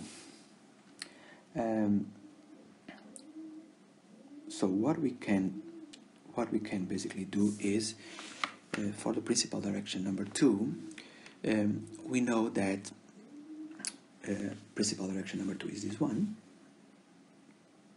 right? So how can I obtain this direction? So if I start again from x, so this is my x. If I start again from x, I need to rotate 26.3 degrees plus 180 degrees, right? So this angle from here to here, or if you want, the angle between direction 1 and direction 2 is 180 degrees in the Mohr circle, right? So if it is 180 degrees in the Mohr circle, it means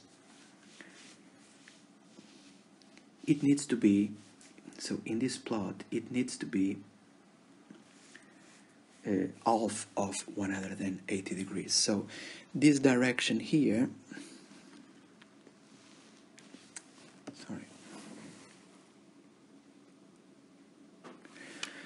this is going to be my direction 2, and this angle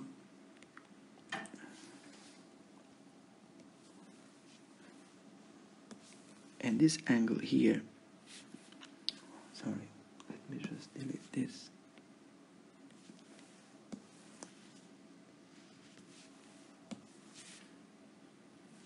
Okay, and this angle between direction 1 and 2, this angle here, is going to be 90 degrees. Why? Because in the Mohr circle, direction 1, this one, and direction 2, this one, they make an angle of 180 degrees. So basically, direction 1 and direction 2, they are perpendicular, they are orthogonal. And this is always the case. The principal directions, they are orthogonal between each other. They are perpendicular to each other. So what we know now as well is that in this shear plane here, that is perpendicular to my direction 2, right? In this shear plane, I will have a direct stress only, sorry,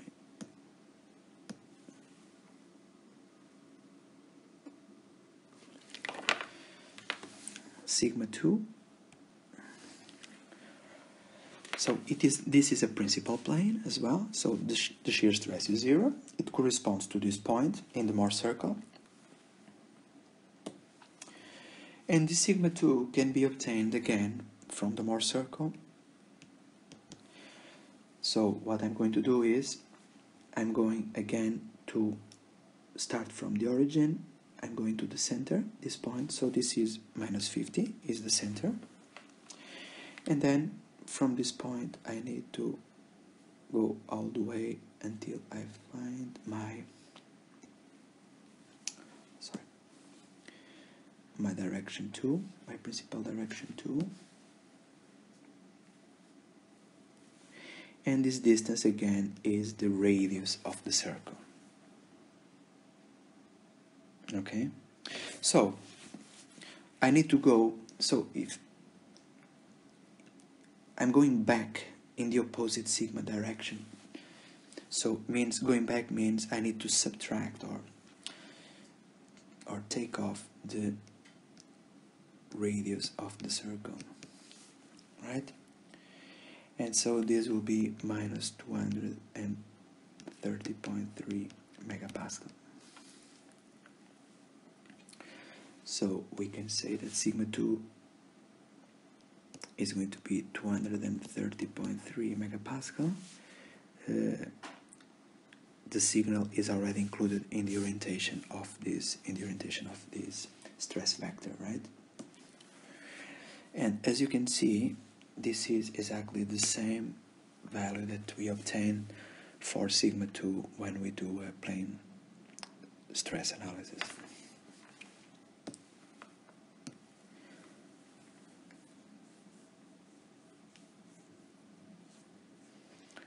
Okay.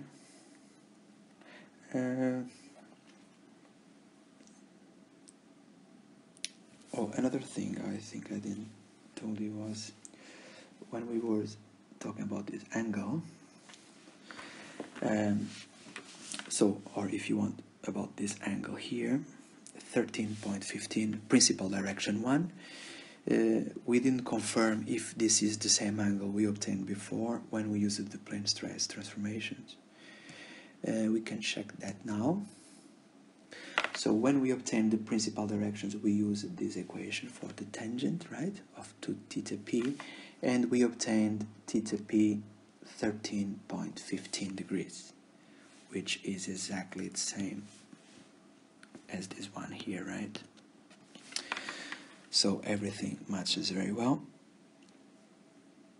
And I just wanted to show you how to obtain the principal directions, principal stresses, by using the plane stress equations and also by using the Mohr circle. You need to be careful with the angle in the Mohr circle. The angle you represent in the Mohr circle is always 2 times the real angle. Yeah, and then don't forget that every single point in the circle corresponds to a shear plane, and then you just need to see the point if there's a sigma or tau coordinate. If it has only sigma coordinate, like these two, means they are principal stresses, and then you can get the orientations from X, like we did in this example, or you can also get the orientation starting from A, by just starting from A, this, and rotate clockwise. In this case, you will find direction 1, something like this. The last thing I would like to do is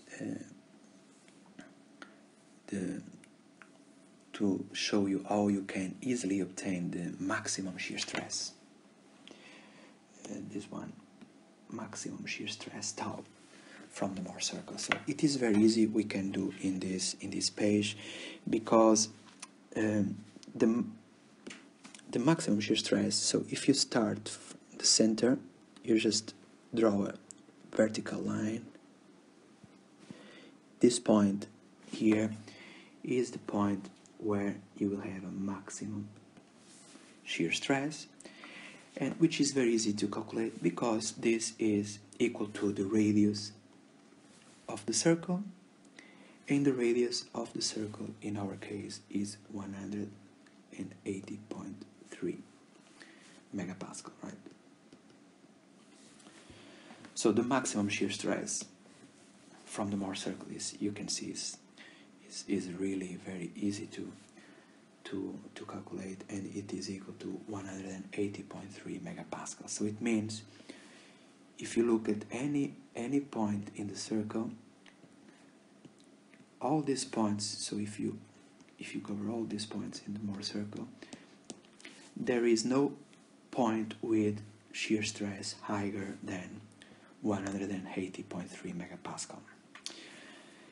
And I will take this opportunity also to discuss why do we need to get principal stresses, sigma 1, sigma 2, and the maximum shear stress, because don't forget, principal stresses are the maximum values of direct stresses that you can have, and tau max is the maximum shear stress that you can have in that point of the structure. So when we design something, we are always looking for the maximum values, in this case maximum direct stress, maximum shear stress.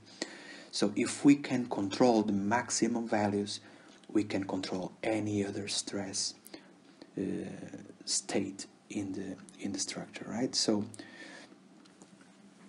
that's why we really need to calculate the principal stresses and the maximum shear stresses in our analysis. Okay.